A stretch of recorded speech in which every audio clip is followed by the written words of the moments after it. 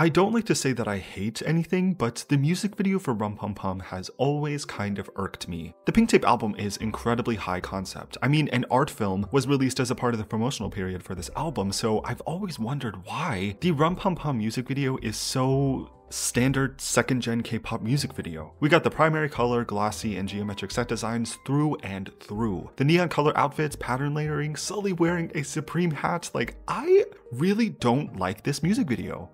In retrospect, it does not match the Pink Tape album's concept at all, which is described as an homage to indie films about romance. I mean, the Pink Tape album is not high concept in the sense that it doesn't present an idea that's easy to pick up on and synthesize. The music video certainly doesn't help with this, and I've always felt that the missing puzzle piece to this release was a high concept music video that took inspiration from the art film that was released during the promotional period. And there's also an interesting dynamic to this as well, because I feel like instrumentally, Rum Pum Pum is telling the story of some kind of Western film. In my mind, if I'm the director for this music video, I would try to emulate an indie old school Western film where they're trying to chase some kind of bandit who is the love interest. There's definitely a lot to be desired after finishing the music video, and again, this has always made me kind of mad, but the reason why I look back at this release in retrospect today is because I've kind of found a silver lining to the issues I have with the Rum Pum Pum music video over time. I wish this music video would have taken a high concept approach, similar to what they did for Red Light and Four Walls, but then I really start to think about why Rum Pum Pum's music video is what it is. The lack of a conceptual music video for this song is not an isolated incident. Really, none of FX's releases before this received a music video that matched the song's concept. I would say their best early career music video is Electric Shock, in my opinion, but again, there's still a lot to be desired by the end. Most of FX's music videos in their early career follow the standard second-gen music video set designs. It's basically a performance video with one bright colored set and another set with geometric shapes in the set design. You'd be hard-pressed to find a second-gen K-pop music video that doesn't have either one or both of these set designs. So the silver lining I found throughout considering why the music video sets are so basic second generation is because that was the standard. Rum Pum Pum's music video really couldn't have been anything else, and it was instead the art film released during the promotional period that served as the catalyst for a serious kind of change, not just for FX, but the K-pop industry at large in a lot of ways. The Pink Tape album, in retrospect, established the merit to fleshing out a concept throughout all aspects of a release. We know that the art film was a passion project that was given quite a low budget, as it was the first of its kind. The team behind this album's concept work used the art film to accomplish what the music video couldn't. SM didn't know if it was a worthy investment because this was very much a new frontier. The art film ended up being received pretty well and broke down some pretty huge barriers in the process. FX's musical concept was now being shown in visual video media, and it worked. It landed pretty well with audiences. It set a precedent that there is value to committing to a concept throughout most, if not all, aspects of a release, and this consequently translates to the next and last two albums of FX's career so far. Red Light and Four Walls, both of which break away from the second-gen music video conventions